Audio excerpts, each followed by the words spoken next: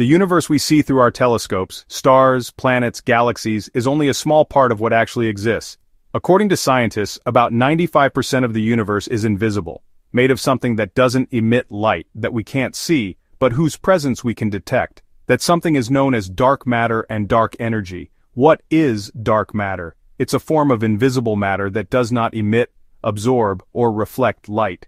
We can't see it directly, but we know it's there because it affects the motion of galaxies. Without dark matter, galaxies would fall apart.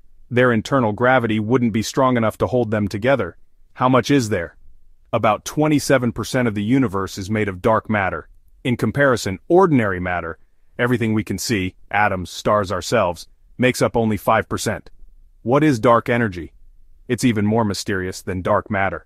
Scientists believe it is the force responsible for the accelerating expansion of the universe. It's as if there were an invisible push that drives galaxies farther and farther apart.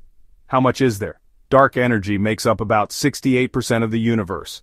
Why is it a mystery? Because we still don't know what it really is. No known particles clearly match dark matter, and dark energy? It might be a property of space itself, or something completely unknown. Scientists around the world are searching for answers using space telescopes, underground detectors, and particle accelerators. One thing is certain.